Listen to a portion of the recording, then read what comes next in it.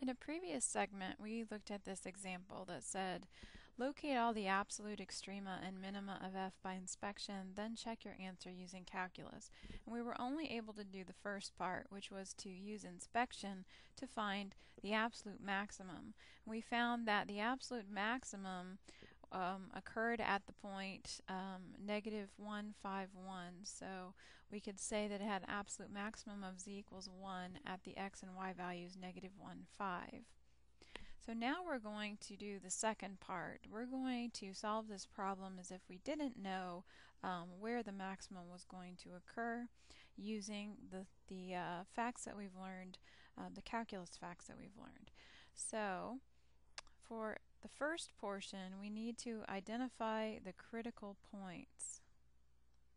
And what we know is that critical points occur by definition where the partials, the first order partials, are equal to 0. So in order to find critical points of a function of two variables, we're going to need to find the first order partials. In this case, the first derivative with respect to x holding y as a constant, well, the derivative with respect to x of 1 is just 0, minus the derivative of x plus 1 squared with respect to x is 2 times x plus 1 to the first power times the derivative of x plus 1, which is just 1, minus, now since y is a constant, y minus 5 squared is a constant, and so this is going to just be 0. Simplifying, we're going to have -2 times x plus 1 for our partial with respect to x. Now let's find our partial with respect to y. Again, a constant's derivative is 0. Since x is being held constant, this expression is 0 as well. And then the derivative of y minus 5 squared is going to be 2 times y minus 5 to the first power, and by the chain rule we multiply by the derivative of y minus 5, which is just 1. So this simplifies to -2 times y minus 5. Now, a critical point occurs where these are 0 or undefined. I should specify where these are both 0, or where one of them is undefined. Now, neither of these expressions is ever going to be undefined because polynomials are defined everywhere, but they each can be 0, so let's check that out. So in order for -2 times x plus 1 to equal 0, that would mean that x would have to be -1. And in order for -2 times y minus 5 to equal 0, that would mean that y would have to equal 5. So now let's find the z-coordinate of the point where x is -1 and y is 5, and we'll have our critical point. So plugging into the original function f of x, y,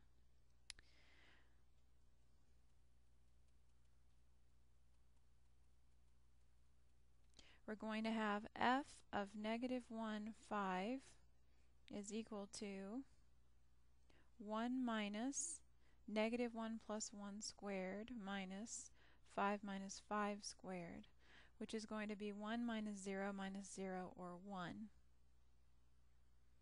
Okay, so the critical point is the point -1, 5, 1. Alright, now the second step is to determine the behavior of the function at that point. And right now, really our only tool for doing that is, besides inspection anyway, is to use the second partials test.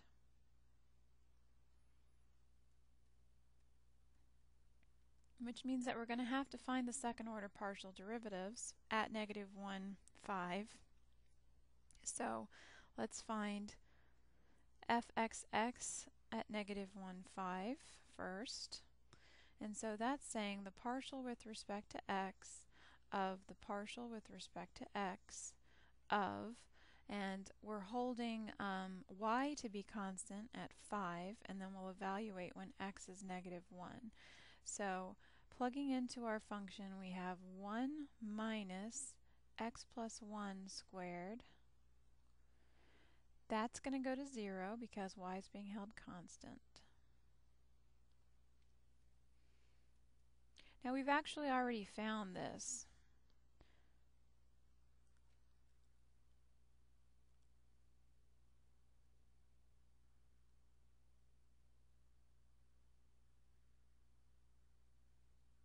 This is going to be the partial derivative with respect to x of negative 2 times x plus 1. Okay, but the partial with respect to x, in this case this is only an x function, so it's just the regular old derivative, which is going to give us negative 2 evaluated at x equals negative 1, but since it's a constant it's not affected by that.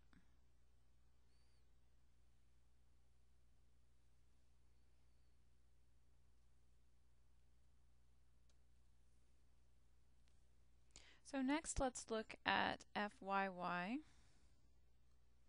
at negative 1, 5.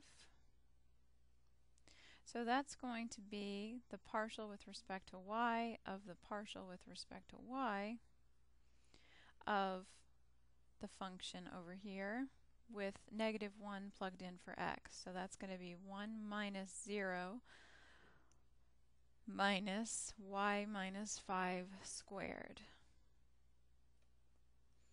Okay, and all of this evaluated when y is 5.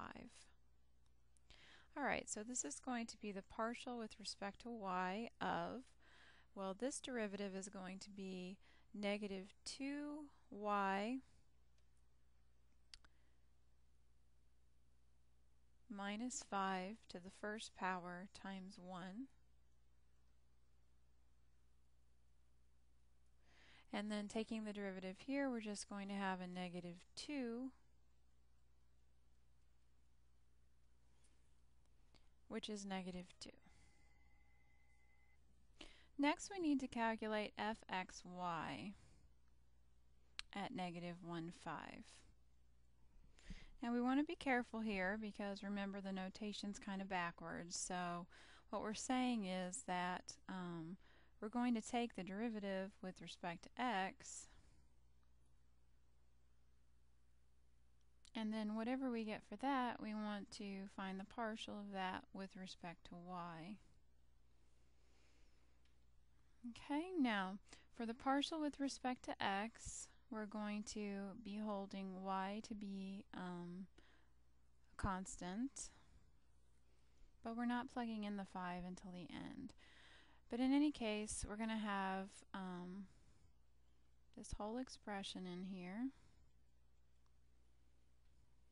Okay, so when we differentiate with respect to x, holding y as a constant, then that means that we're going to have the partial with respect to y of, now here, 0 minus the derivative with respect to x, negative 2 x plus 1, minus, and the derivative of this is just going to be 0. Now, letting x be constant, then this whole expression is going to be constant with respect to y, so we're just going to get 0. And now the whole thing needs to be evaluated for x equals negative 1 and y equals 5, but in this case, again, we got a constant, and so it's not going to change anything.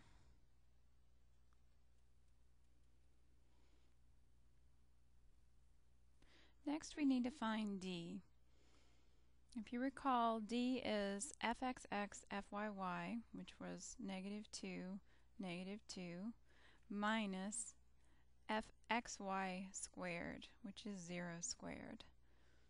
So d is going to turn out to be 4, and the significance of this is that it's positive greater than 0. Now remember, on the second derivatives, second partials test, this narrows us down to one of two possibilities. Either d is greater than 0 and fxx is greater than 0, in which case we have an absolute minimum. Or the other possibility for d greater than 0 is fxx is less than 0, in which case we have, not absolute, that's important, relative, in which case we have a relative maximum. So we have one or the other. Now fxx turned out to be negative 2, so we're looking at the second scenario here. Okay, so we have a relative maximum at the critical value that we found before, which was -1, 5. So at -1, 5, we have a relative maximum of z equals 1. Okay, now how do we know if it's an absolute maximum? Well, our theorem doesn't give us a way of answering that question, so we're going to have to just resort back to algebra.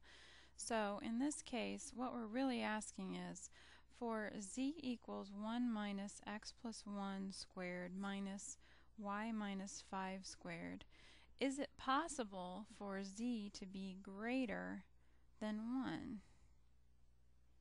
And so we're asking ourselves to solve the inequality 1 minus x plus 1 squared minus y minus 5 squared greater than 1.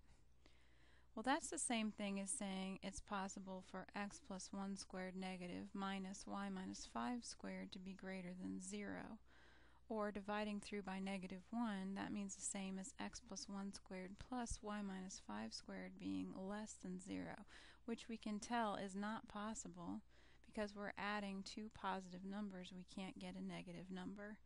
So we can conclude not only that this is a relative maximum, but this is an absolute maximum at z equals, or I should say of z equals 1. Okay, now one reason why we had to do this extra work here is because we have a function that's not bounded. It goes on forever.